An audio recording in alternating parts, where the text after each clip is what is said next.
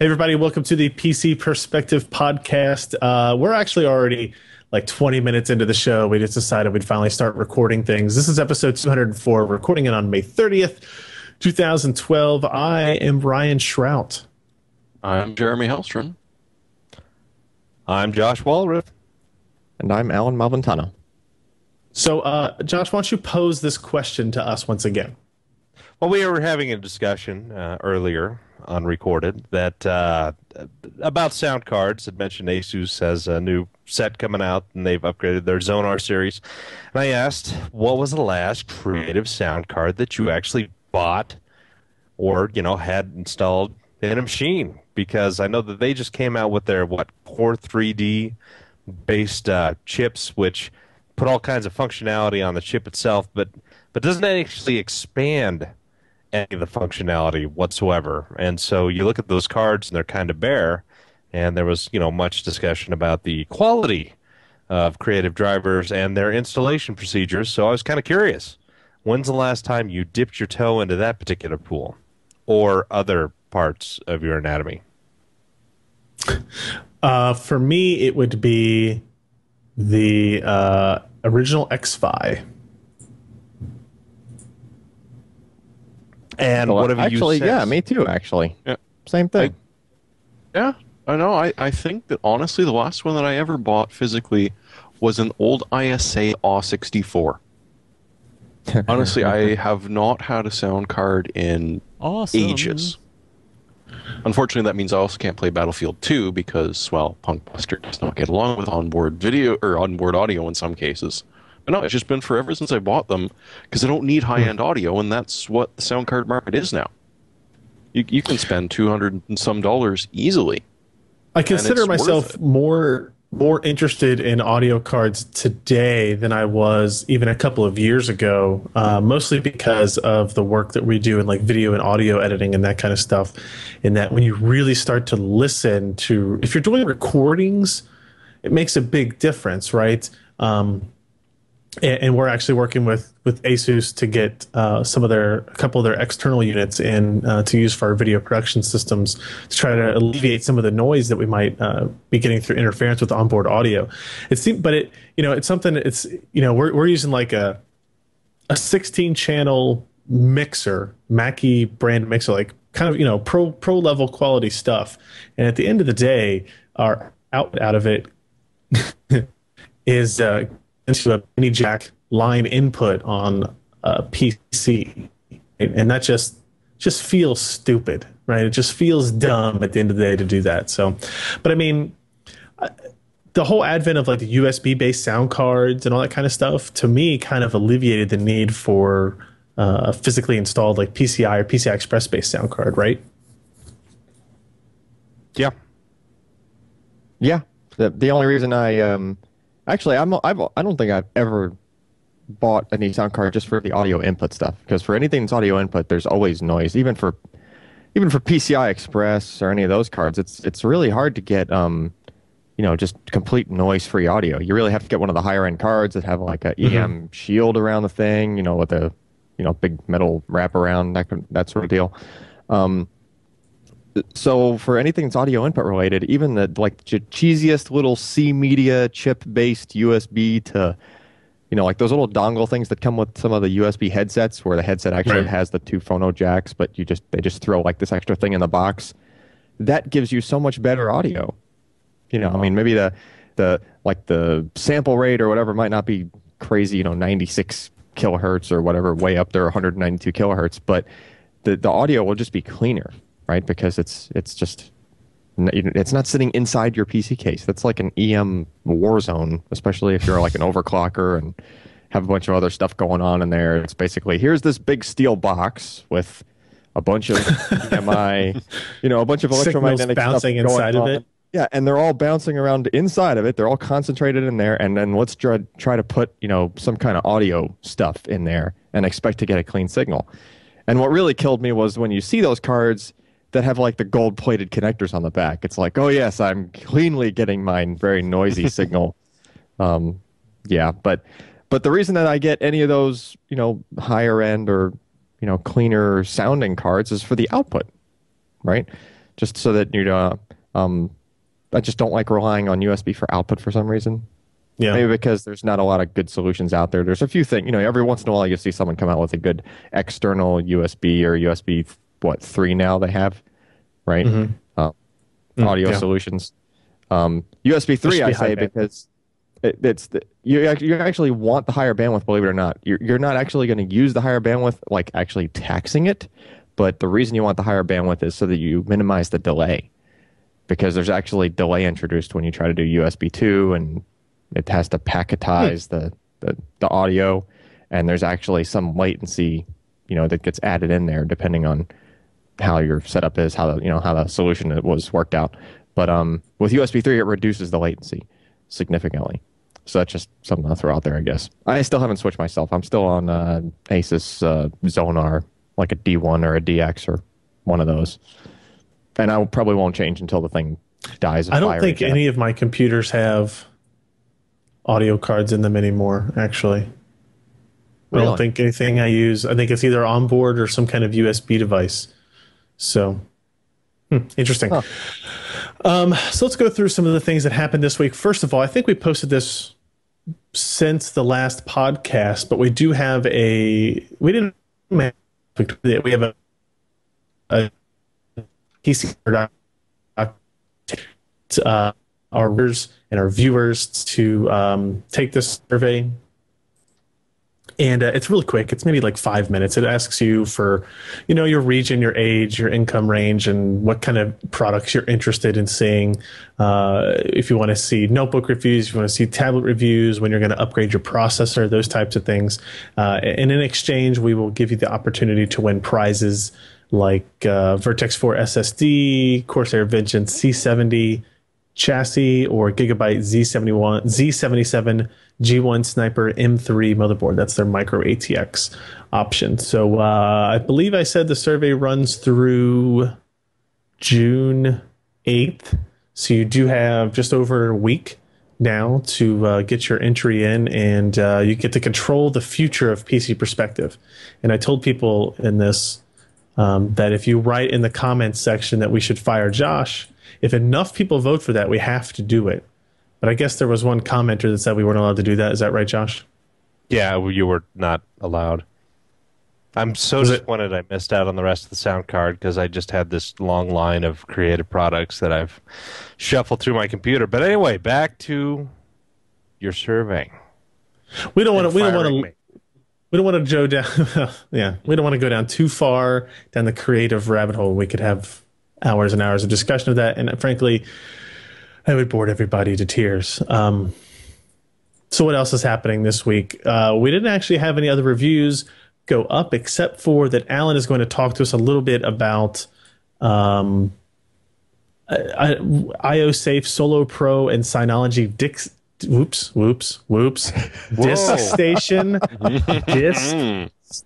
212 review. Ryan's a little too eager to mount his storage tonight, folks. Yeah, that's right. So yeah, it's about disaster-proof network storage, please. Okay. So I'll start out with the Synology box. So here's a Synology Disk Station 212 Plus. Really lightweight. Actually, surprisingly lightweight, especially considering it has 2 hard drives installed. It has 2 1 terabyte, I think they're Seagate or Hitachi or one of those drives installed in it. So this thing's actually pretty cool. It's just this, one of your typical NAS type boxes, but really small.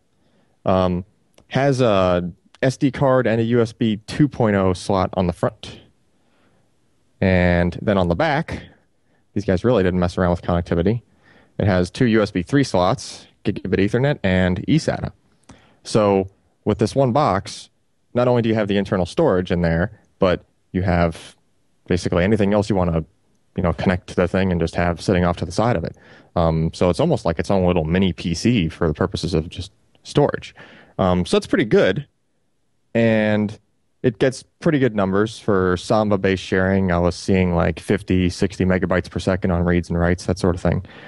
So pretty good. I mean, Samba has some overhead to it, but there is a 2 gigahertz, I believe, ARM-based processor in this guy. So it definitely can handle the, the extra overhead for Samba shares and stuff like that.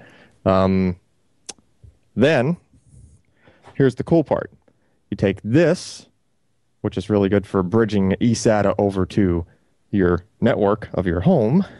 And then if you say you want to protect your storage from a fire, you take this big, heavy thing, which actually only has one 1 terabyte hard drive in it, but it's definitely beefy. Could you describe the size of that device that you were holding that contains one single 3.5-inch hard drive? Let's It's the size of a toaster, isn't it? It's bigger than a toaster. Yeah, definitely much heavier. This is the IOSafe Solo Pro, and on the back of it you have a fan, and it's only USB 2, but it also has eSATA sitting right underneath the on-off switch. So you could basically take this, take a Synology box, stick it on top of the thing, stick it in the back corner of your closet, somewhere in the back of the house, right? Oh, Put it are on your you network. Are you forcing these things back in the closet? I mean, it's not very PC, are you? Well, yeah, they'll come out. They'll come out eventually. So you put them in there. You can actually bolt this guy to the floor. It's literally meant to be a safe. If you look at the back here, there's a couple of very large screw holes. Maybe don't do this in your apartment. No, don't do it to an apartment. It's not really meant to do it to an apartment. But the idea is that the material in this guy is the consumable plastic material that you see in those fireproof safes, basically. The ones that have the really thick walls to them.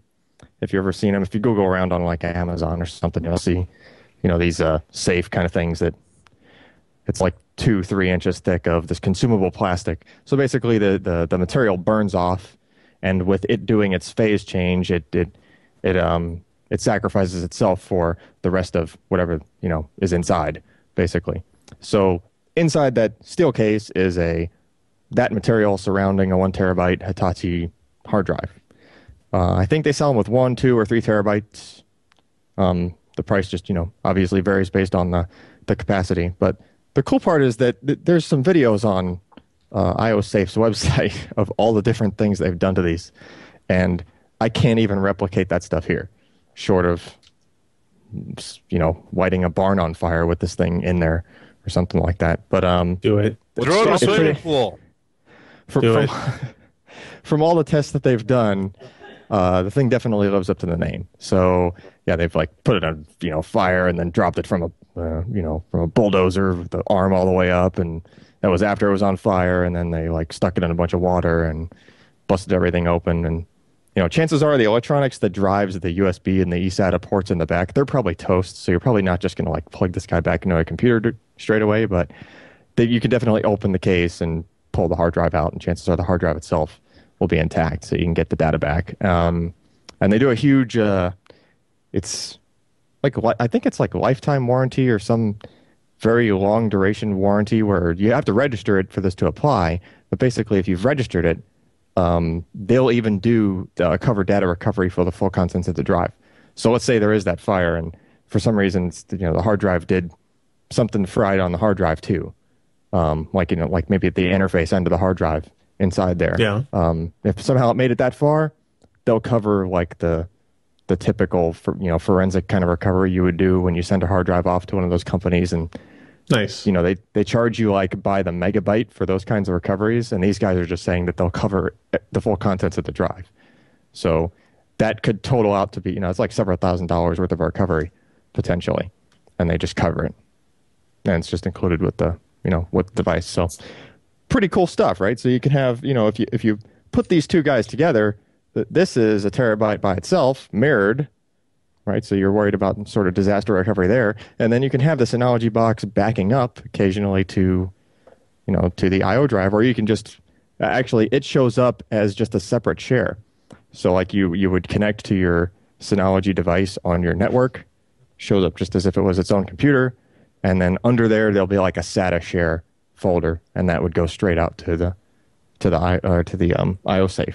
So pretty cool stuff. It's I was pleasantly surprised by, especially the Synology box, all the different there's like a bunch of different plugins. All the NASAs these days have these things. Like there's plugin sort of infrastructure on them. Brian, you know what I'm talking about?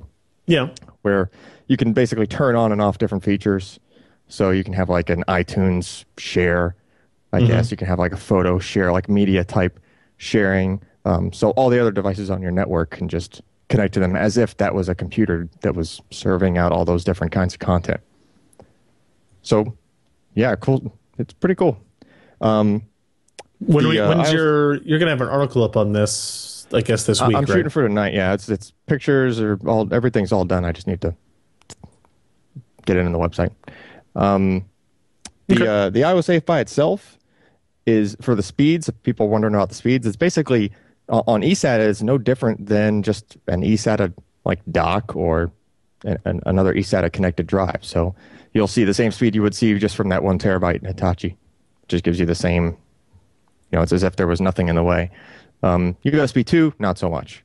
And then if you pass it through the Synology box, then you get similar speeds to what you would get even to the Synology's own internal storage. So you get like 50, 60, sometimes 70 meg per second, just depending on how your network's configured.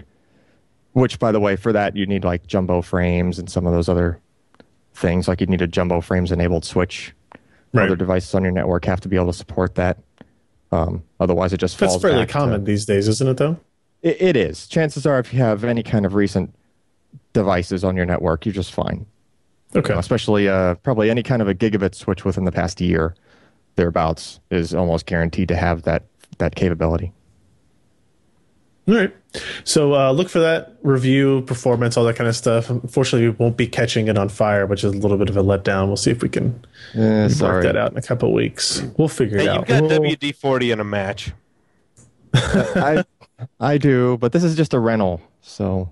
I know that you can purchase the ingredients for thermite on eBay.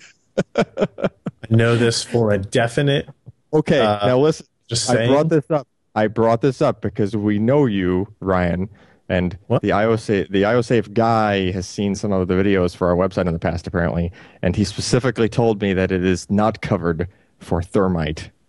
That is baloney. What if your house accidentally gets blown up through a thermite explosion? You're storing a bunch of aluminum in the shed for some reason. And the U.S. Air Force accidentally dropped a thermite bomb on my house. Well, actually, on this drive when I happened to have it out in a field. So there I was. So there I was. Minding my own business when this plane just showed up. I think it's reasonable. All right, so look for that. News type items. NVIDIA had their kind of investors call. There were a couple of news items from it. They did talk about NVIDIA's the Tegra 3 processor. They're expecting to see 30 devices powered by Tegra 3 by this year. They didn't really break down if that was going to be Android tablets, Windows tablets, Windows 8, Windows 8 RT, whatever you want to call it. I'm guessing it'll be a combination of some of those. They also announced that they're finally going to the company that they acquired last year named Icera, that is a manufacturer of baseband and RF technologies.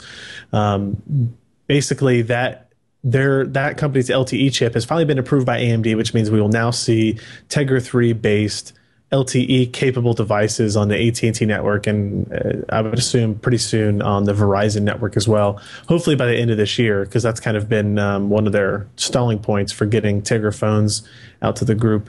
And then if you see there at the bottom, we have the updated Tegra roadmap that shows kind of an interesting information there. So Wayne was always kind of like the core that was going to be a little bit higher end, maybe for like the kind of tablet notebook style designs for ARM-based systems, and Gray is now a new chip that they've announced. It's going to be available. It's more for the smartphone and for the super phone, as they call them, markets, but it will integrate Tegra and Icera technology on a single chip for the first time as well. So they're making some headroom there.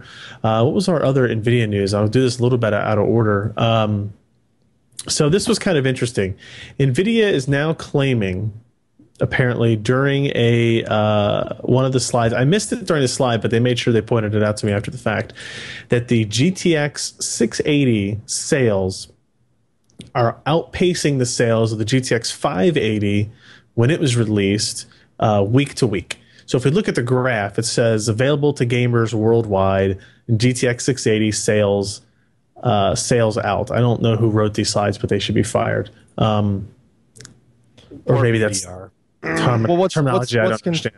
What's confusing about that chart to me is if you look on the left, on the y-axis, it's sold out globally. Units sold out globally. Yeah. So they could be selling 2 units total, and they would have a whole bunch of sold out.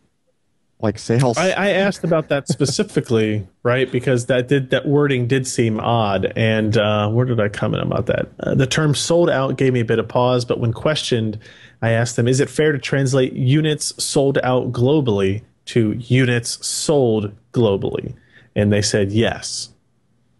So it's not, it doesn't seem to be. Did you just say units sold globally? Yep. I didn't realize that NV got into that kind of trade.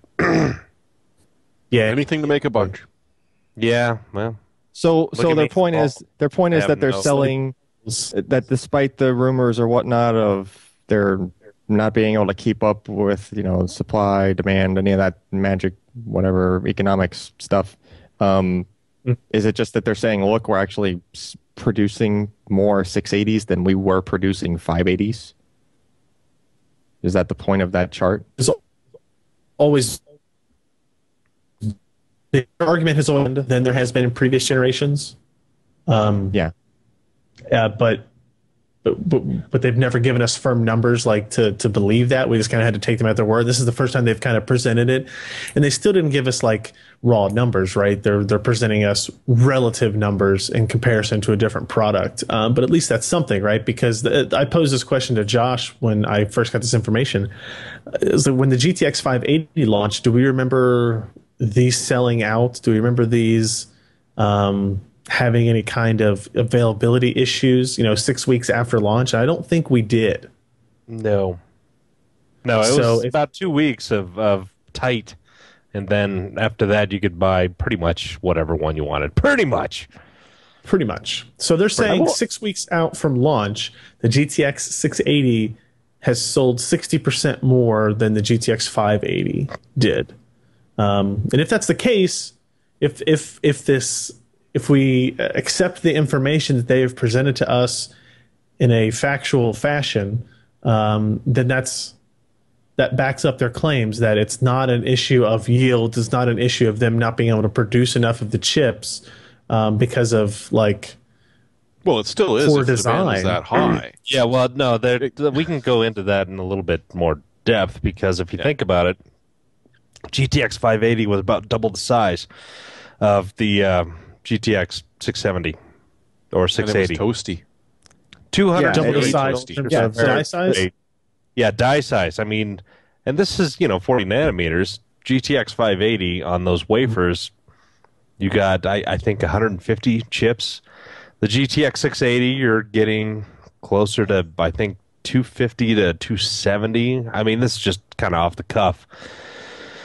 So you can do the math about how well, it's 60%, better sales, but it's almost double the size of the actual die, and so they've got some issues getting it produced. Well, I don't think anybody's ever argued that the 28 nanometer yields are better than the 40 nanometer yields. That's for sure.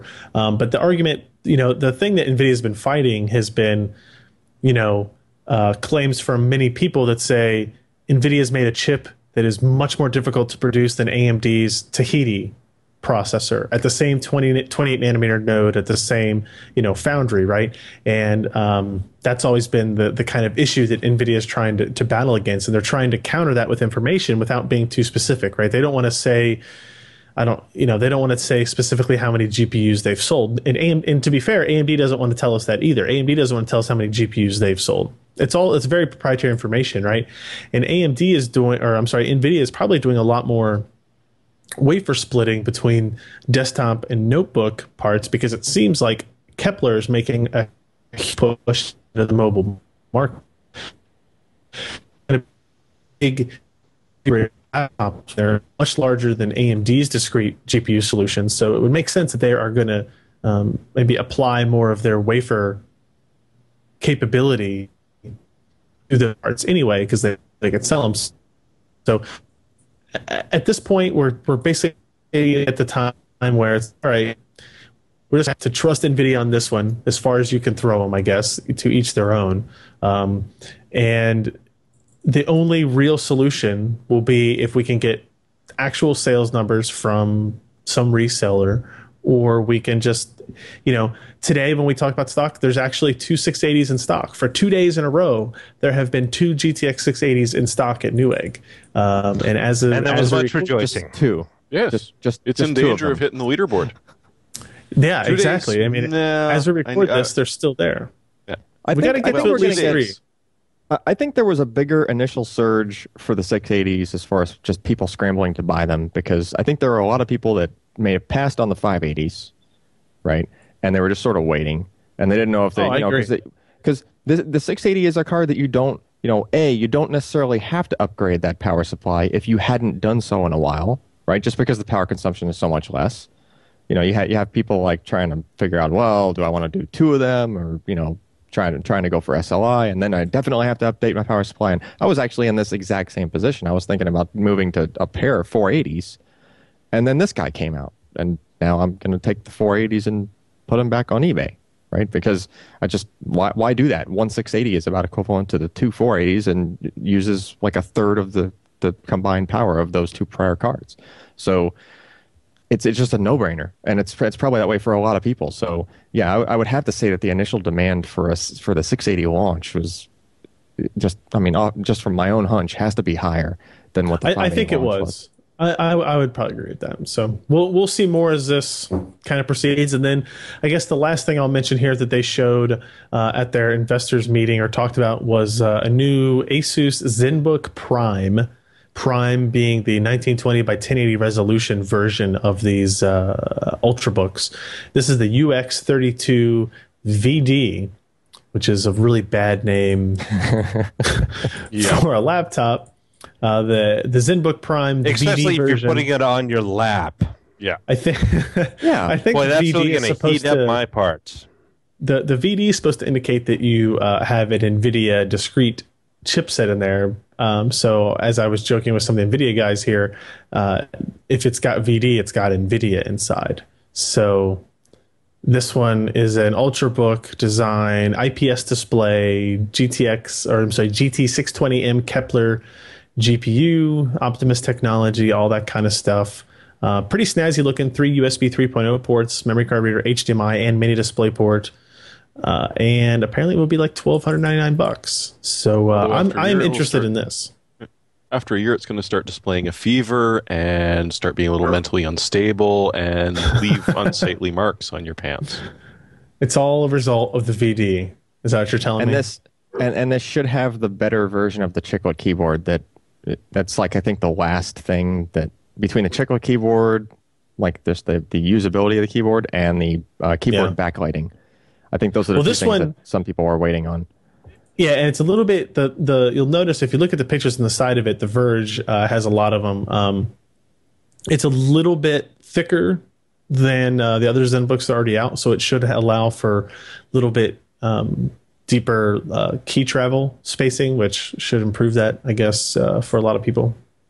Yeah, I think it's a little bit thicker to it doesn't come to that like razor point so much, right? It just takes a little thicker towards the front. The Verge has a chin. Yeah, that's just the swelling. There you go.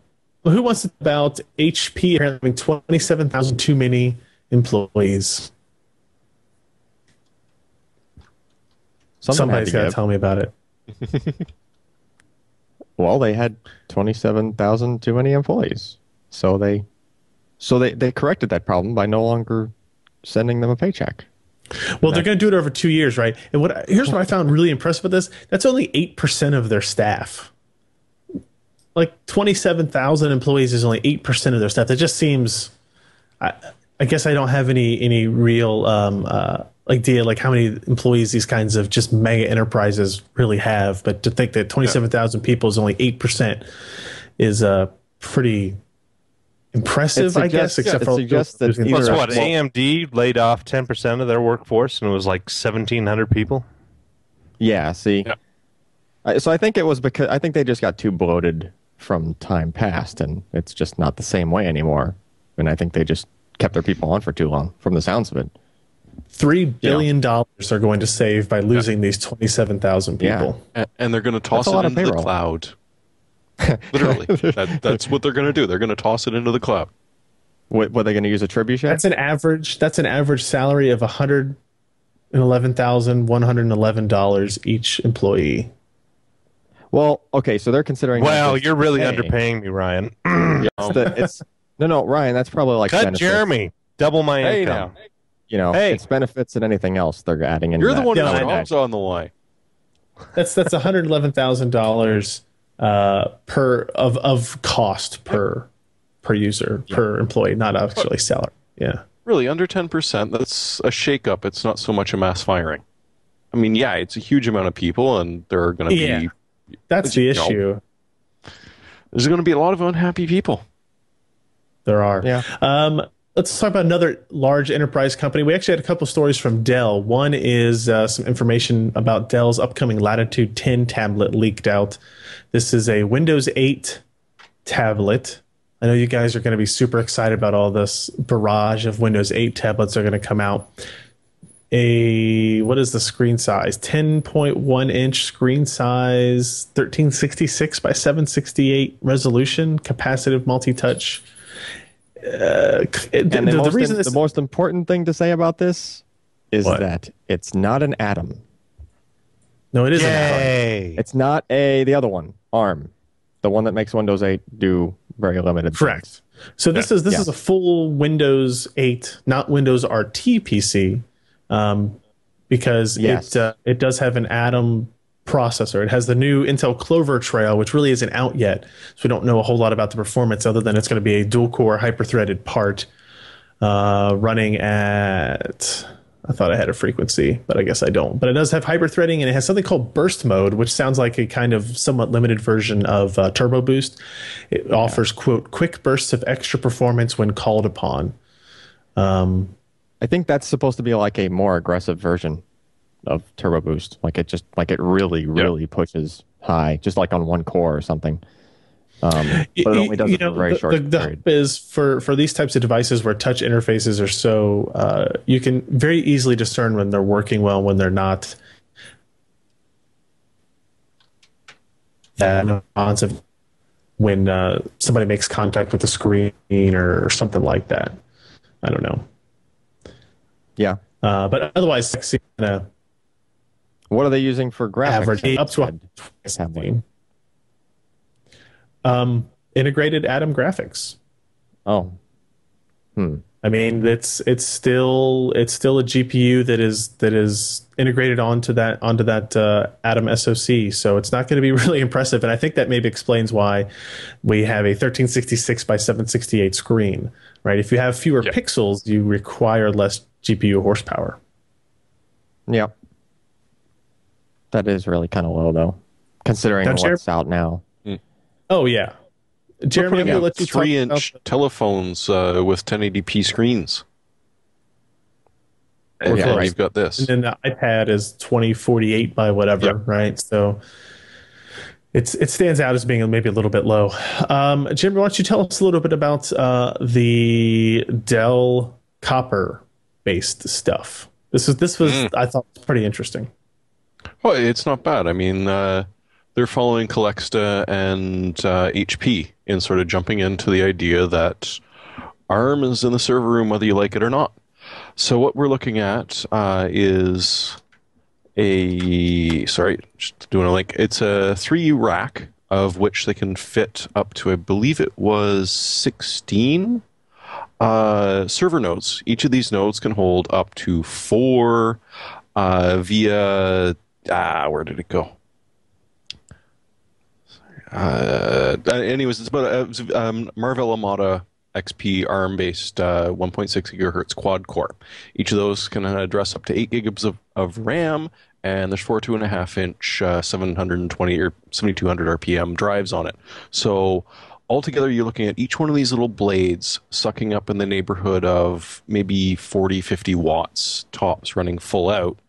And you can fill this entire rack with them. So you're looking at what is going to be an obnoxiously parallel, ridiculously power-saving rack mount server. So if you're running like a store-end front or just trying to run something which is going to be dealing with a lot of connections and wants to be dealing with a lot of different things separately, it's going to be brilliant. We're not quite sure what the cost is going to be because as of right now, it is mostly just a rollout to prove that this is going to work. You're not going to be able to buy them at any point in time.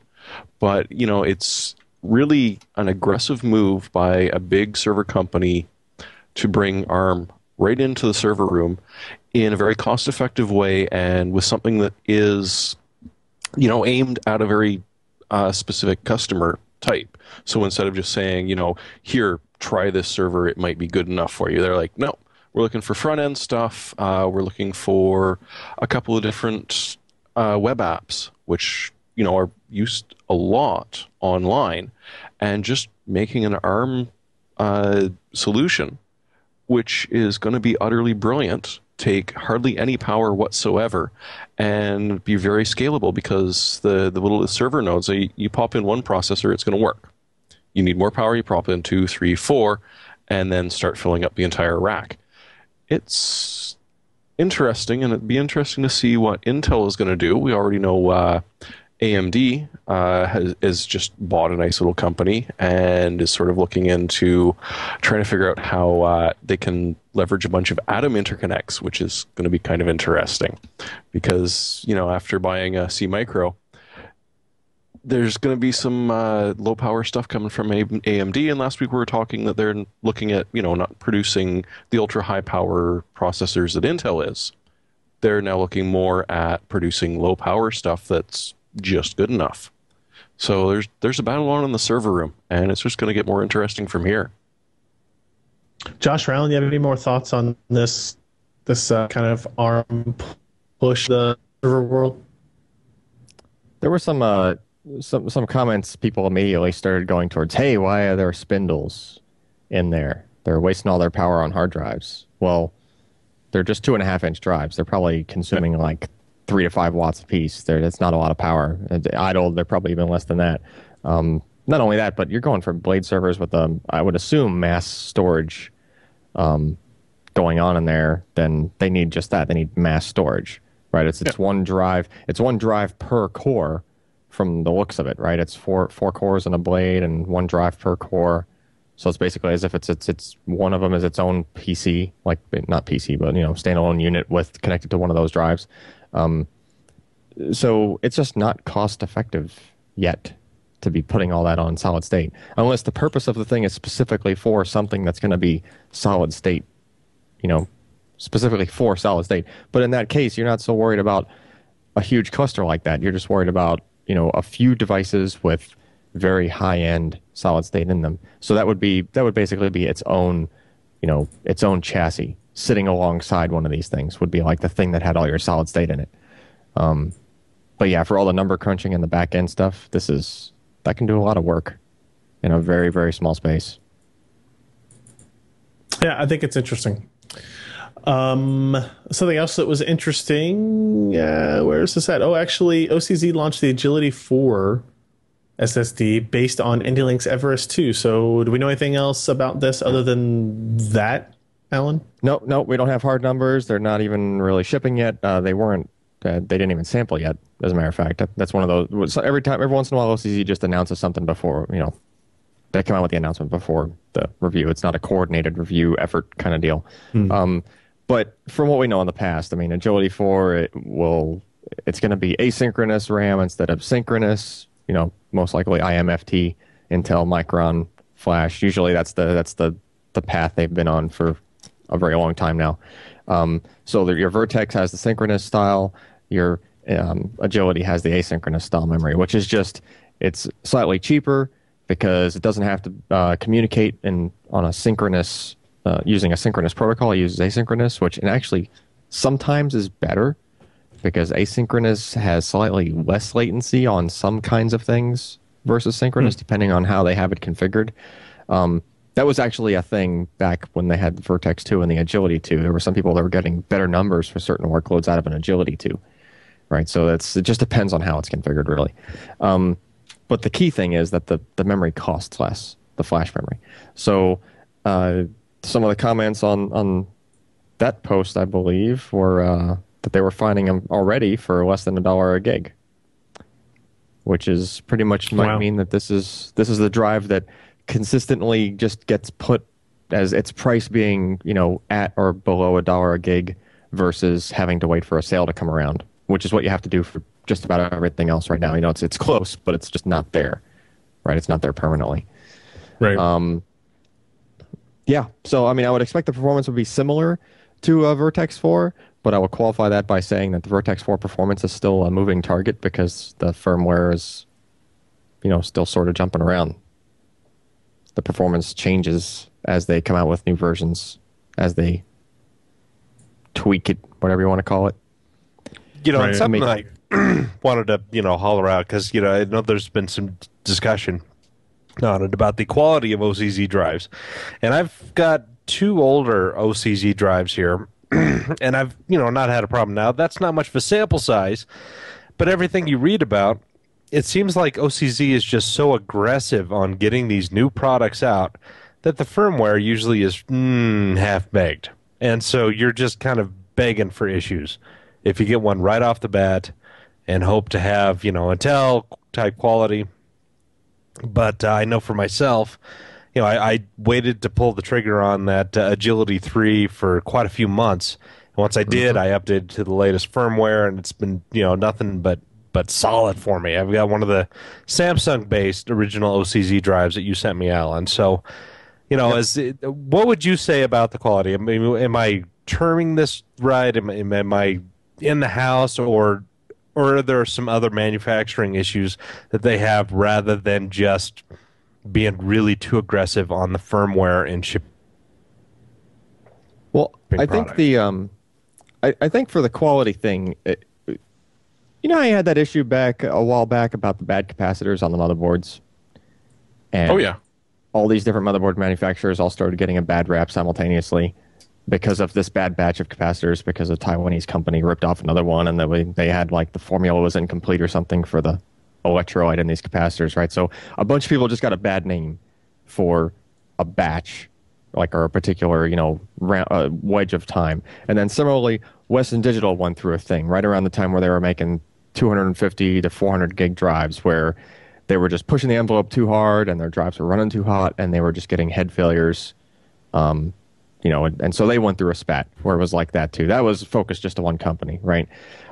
This is the same sort of deal happened, but that happened with anything related to SandForce 3 gigabit per second specifically, right? The SandForce went through a thing where the firmware that they were sending out, even before any given company tweaked it or didn't tweak it or whatnot, the firmware had some issues, and they were the kinds of issues where the drive, if it was coming out of standby in a certain way or in a certain kind of configuration, it would do something. I think most likely what it was doing was something with the metadata, where it saves data that's basically it's data describing data. So metadata is like the stuff that talks about how the data is organized on the flash memory and all that stuff. And if you mess that up even the slightest, the drive's a brick. It's just you just can't get to what you're trying to get to. Except what made it worse was that the way that the SandForce was falling into that mode, it was just the drive was a brick completely. You couldn't secure erase it. You couldn't just redo a firmware update. It wouldn't even initialize. So the drive was basically literally a brick, and you had to RMA it, and that was horrible, right? And I think that OCZ specifically got a bigger version of that, or a larger piece of that bad rap, was because I think they were the ones selling the most SandForce drives, right? They were really pushing it when Vertex the Vertex line, the Agility lines, they were pushing them, and they must have been the largest company selling those units. So naturally, the bulk of the bad rap falls right on them, right? Intel, likewise, they released a model that had a SandForce chip in it, and it took them over a year to come out with it. And they were in development, I would say, within a month of when OCZ started going down that path. Intel probably started down that path just as well, because they were looking for a way to move towards 6 gigabit and everything else. So Intel held off, and they just to make sure that was where it needed to be for Intel standards, right? So OCZ is sort of, I think you nailed it, Josh. They're more on like the overclocker / bleeding edge / we want to try to get this into the people's hands sooner than later. And the firmware, the performance hasn't jumped around horribly on firmware stuff until this most recent generation, until Vertex 4. And I think that's because, as was leaked a little while back, it's actually Marvell in there, right? So it's not something that they were dealing with before. Correct. Yeah, so it's, and you're dealing with a completely different, it's almost like going between x86 and ARM architecture. You're talking about a completely different SSD controller. So Except internally, they're all based on ARM processors. yes, but the actual pipeline within, like the hardware pipeline within that chip, in other words, the way that the protocols that it uses internally to talk amongst the different parts of itself, specifically the parts of it that actually speak to and get data from the flash memory, right? Those are going to have different tricks, if you will, associated with them. So to try to get, you can't just basically take the code for what was running well on a SandForce-based SSD and just like quote unquote port it over to a Marvell and just expect to get the same kind of results. You just can't. It's and that's totally evidenced by what we saw, right? When I did that initial review on Vertex 4, they had an initial like shipping firmware, and then there was the update, and they were it was literally like a different drive going from one to the other. So there's definitely a lot of tweaks to be made that can be made and to completely change the behavior of a drive just with firmware. But I will say that the Marvell, the controller is very capable. There's just really, you don't hear, first of all, how many like Marvell-based SSD failure, like have any of you heard any kind of like Marvell-based drive failing? I have not. Well, Right. Micron, the Micron original, I think the C4s, The they had some C300? the C300, yeah, they had some real issues, and I think the first couple of weeks of C400, but that again is all firmware, bricking the drive, Yes. doing whatever. But I think the chips themselves. Well, I mean, how many times have you ever really heard of SandForce chip failures? It's been all firmware.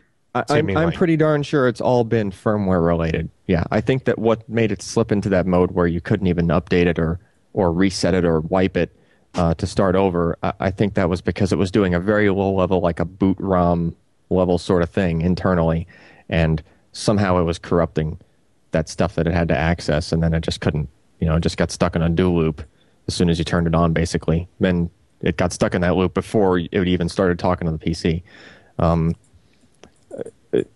But really, that says a lot about, when the base firmware that you get from the company, there's some things you can't re-engineer the entire thing bottom to top. That would take too long.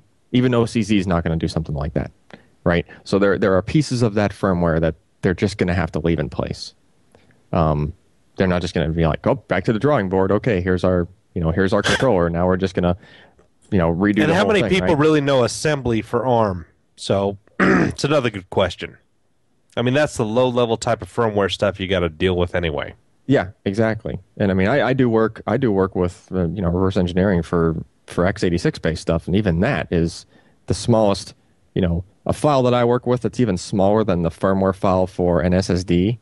It would still take me like months to try to work through and figure out exactly how that thing worked front to back. Not even trying to remake it myself, just trying to figure it out, right? So, yeah, you just can't expect, a company's just not going to have enough people to throw at that even, that know what the heck they're doing to that level, right? A given company's only going to have a few people They're going to have a small team that can do that sort of work.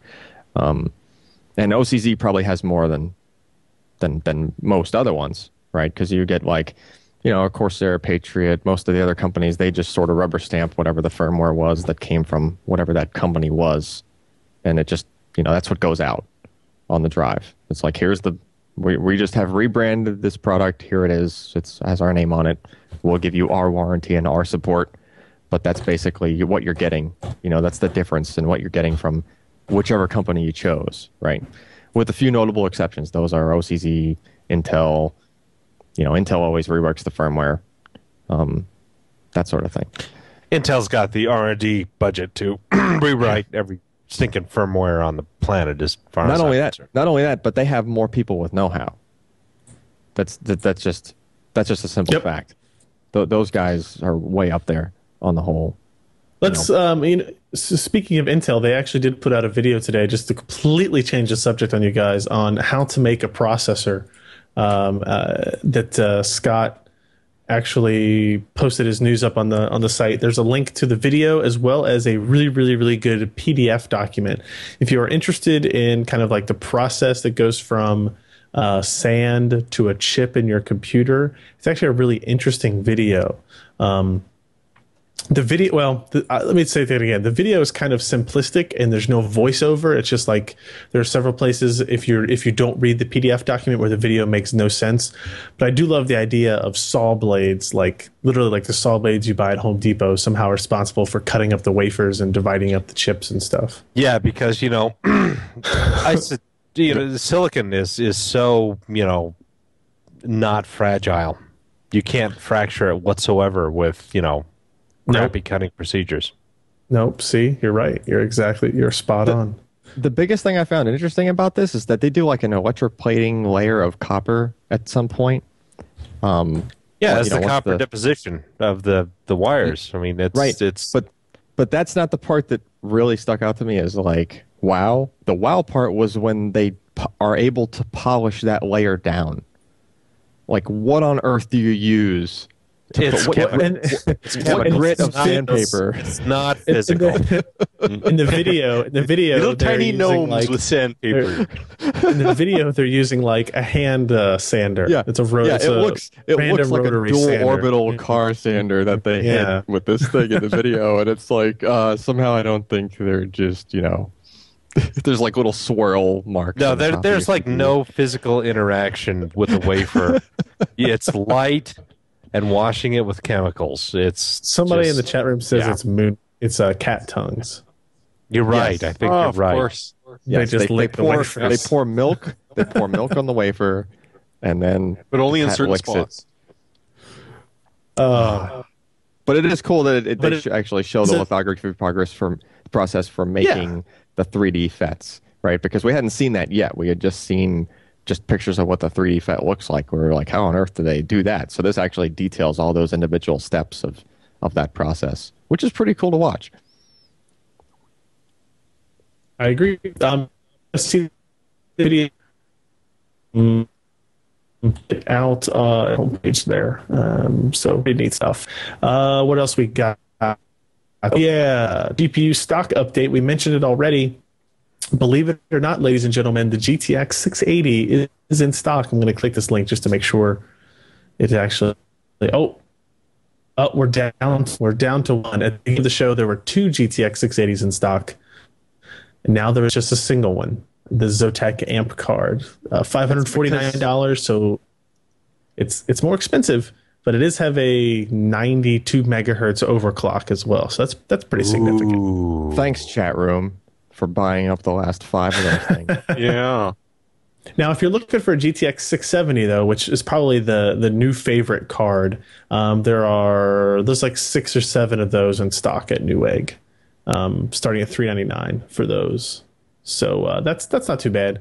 So there you go. We complain about them when they're not in stock, and now that there's a single one in stock, we'll praise them until maybe by the time we get to the very end of the show, it'll be gone. Also notice the GTX 690 is still never in stock again. I actually had an interesting conversation with a guy at Fry's here in Austin, Texas, because I went to their GPU shelf. I was like, let's see what actual retail availability is like. They only had one 670. He said they get people calling in about the 680s and the 690s all the time. And I said, how many 690s have you had in the store and sold since launch? And he went, 2. They've had 2. Yeah. I was like, well, okay, there you go. He said they sold right away. Of course. But For the price and I of a said car. they're probably on eBay now, but they sold right away. So there you go. There's our weekly, semi-weekly, almost weekly stock. And then what is this? You know, to go on with GPU stock, just real quick. I guess that AMD is having some issues supplying the high-end 7970s as well. I mean, it's not as easy to notice, but if you kind of look at what they have in stock, some of the higher-end SKUs are really absent and have been for quite some time. Some of the high-end SKUs of the 7970, you mean? Is that what you're saying? Like the Lightning R 7970, you just can't find them. At least I couldn't last week. Well, I mean, there's probably 20 7970s listed on Newegg in stock. So the super high ends, I see what you're saying, but I mean, you can actually go to the second page of 7970s. Yeah. What's up with that? But not everything is rosy at 28 nanometer for both. But AMD has handled their supply seemingly a little bit better. I don't know. So who wants to tell me about Crysis 2 and EA and Valve making up? I will. Go. Because that's me.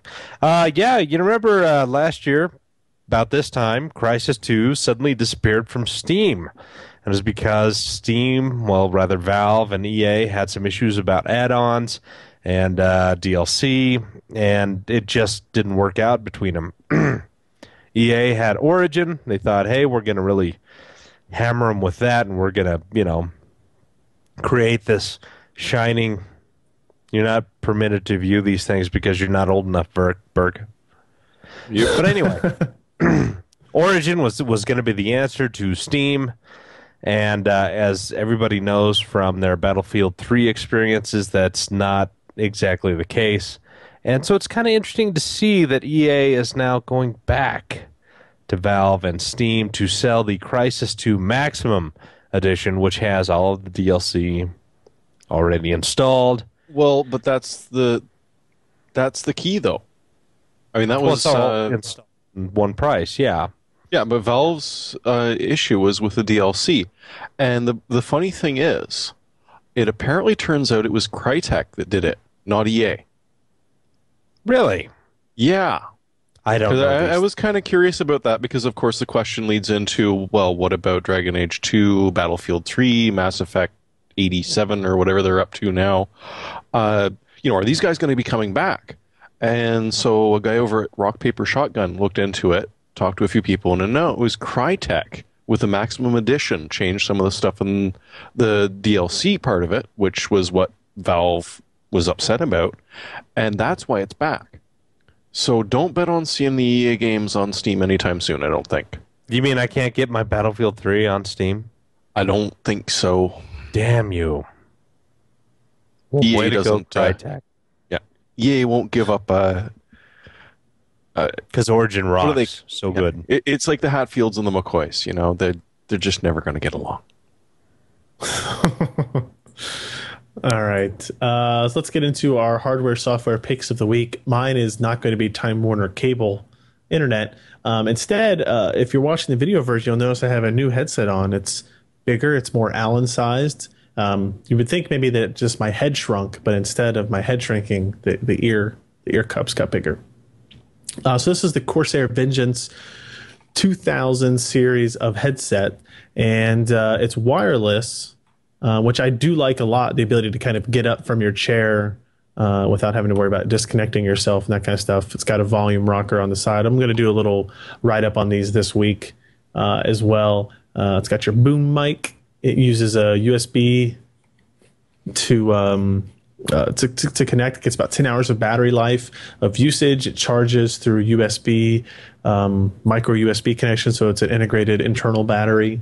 So far, so good. And I think we're going to try to do this live. Let's see how many things we break. So this podcast I've been recording with a higher end USB mic. So let's see if I can change the audio to this new microphone without screwing up Burke's ears. And so now we'll be crashing. listening to Ryan's lower end. So this is still the original microphone, and now let's turn on the Vengeance 2000 microphone. I do not want to hear Ryan's lower end. So this is my lower end. This is the Corsair Vengeance 2000. So tell me, guys, what's it sound like? Sounds like you're Timmy. talking out of your... Yes, lower end. It sounds lower end. You sound like you're talking through a cardboard tube attached to a microphone. High end's completely gone. Well, You just got hold like on. this fake...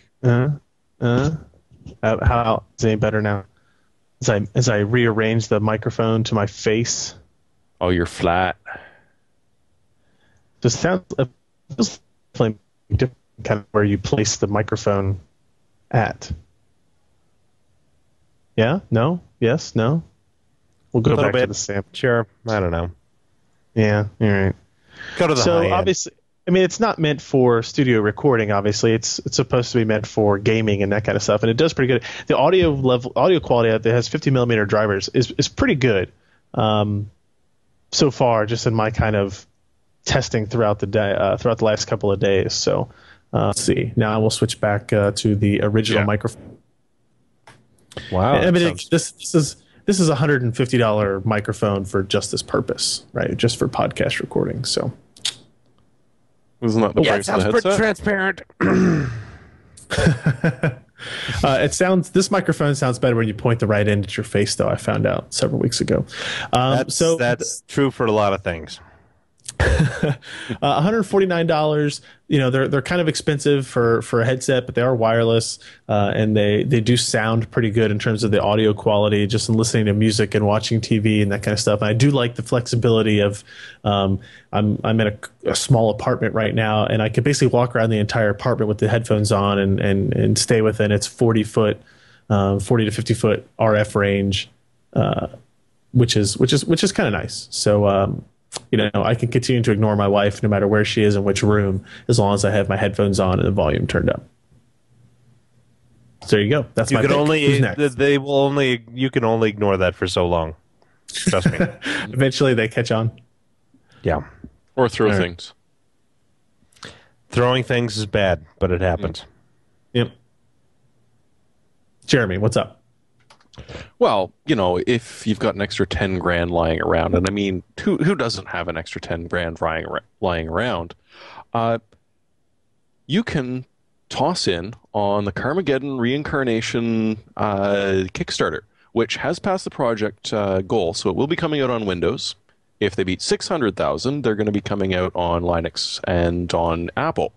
But the thing is, if you were to, say, throw in the $10,000, then not only are you going to get a copy of the game, which is nice, but you'll be flown to the UK. They'll pick you up in their Carmageddon Range Rover. You'll get a VIP tour of the studio, the chat. They will take you out and drink you until you bleed. They'll stagger you to a curry house and feed you until at least you guys get kicked out. As well, you are going to be in the game as one of the drivers. You are going to be a victim. You may even show up on some posters. And the best part about it all is you're helping make a new incarnation of the game that the Pope actually condemned by name. Come on. How could you not do it? Got $10,000 I can borrow? Where do I sign? Oh, I already gave them. For 15, you get the actual Steam version as well as a non-Steam version. They call it the DRM This edition. Nice. Pretty sweet. All right, Alan, or wait, who's next? Josh, what do you got? Well, I was originally going to say this, but looking how my internet service really stinks tonight, I don't even know if you guys can see me because I literally cannot see you. Optimum Online, who used to be Bresnan here in Wyoming and around Colorado and other places, they offer It's not you, Josh. It's the video back to us is broken for everybody. So Burke, that's you not- broke it. Burke is all broken up. Well, that's good then. Anyway, I feel better about myself and about my internet connection and saying that, for an extra $14 a month, I get 30-5, 30 megabit down, 5 megabit up. Makes me happy for only 14 extra bucks a month, which That's pretty that's nice. like two Taco Bell meals. That'll And it's feed a almost family as stable. of 4. Yeah, so Oh, you're sigh. good to go. All right, Alan, what do you got? I'm actually going to recommend this Synology box. Although there is a little catch here to this that I didn't mention earlier, is that this Right. box is like $300. Ugh. It's kind of up there, but it is a very, very, very. I mean, it's cheaper than you would spend to build a system just to do those tasks, right? And it's very small, and just sits out in the middle of nowhere, in your house somewhere, and it sounds goes like a it goes lovely really, life. it's good. I'm impressed with the performance. But I will also plug internet stuff because I didn't realize I just did this. Actually, I think I might have inadvertently prompted Josh to spend more money on his internet because it was. What was that me? Because it was like it was actually like an extra 15 or 20 a month or something to go from 20/2 to 30/3 for me on Time Warner. Nice. So I was just like, what the heck? Although there's a catch, because if you have a DOCSIS 2.0 modem, depending on what kind of infrastructure you're on, sometimes they tend to, like one channel tends to cap out at about 25-ish. So, and I think that's actually what I'm seeing. So I'm able to get 3 megabit up just fine, but the downstream didn't jump from an even 20 to an even 30 like I was expecting. It's more like a sort of a jittery 25 to 27, and not because of like excessive traffic or anything like that. It's just like it just sort of rides an inconsistent line. So I think that once you get past the 25 point, you really want to go DOCSIS 3.0, and because that's a modem that can do channel bonding and stuff like that. So it actually combines two channels at a very low level. It's basically as if it was just the same one connection. It's not like the very, very old school cable where you could like get two accounts and try to multi-link them together. This is Right. actually at the at the level 1 of the OSI model, like data link layer and stuff like that. Anyway, or level 2. I like my DOCSIS 3. So, Alan, get to the stinking point. What's your pick? No, the pick You don't was a have one, Synology do you? box. No, I said don't the Synology. have one. That's I'd Well, already. I'm did the going to pick. just hold up some storage thing and say this is my pick. Are you seriously complaining that I did a storage related pick? I'm complaining. I Seriously. love this battery recharger. It was right next to me. It's so good. So good. My car Railback. keys. So my car keys underrated. are so awesome. My pick is this Oh, $50 these Puffs Plus. This They're keychain, so soft. this keychain They is awesome. moisturize my nose. These alligator clips. Oh God! All right. So went from that's gonna Ryan be yelling at me about no, the we're done. obscure picks. Yeah. That's going to be this week's edition of the PC Perspective podcast. You know what? We don't call us. We don't deserve it. PCPer.com/podcast is the URL to share. You know all the other URLs you can go to find us. YouTube.com/PCPer, Facebook, Twitter, gplus.to, all of those /PCPer, and you will find us. And of course, visit PCPer.com. Don't forget about the survey contest. If you go to PCPer.com, look for the contest survey and fill that out. And let us know all of your little opinions on stuff, write whatever you want in the comments, including that the podcast is the best or worst thing you've ever listened to. And I don't know, sometimes we listen to that kind of stuff. So that's it. We're gonna end the show on that glorious note. End the pain. And we're going to end the pain on that note, too. I'm Ryan Shrout. I'm Jeremy Hellstrom. I'm Josh Walrath. And I'm Alan Malentano. Bye. Don't attend your own funeral as a guy named Phil Shifley.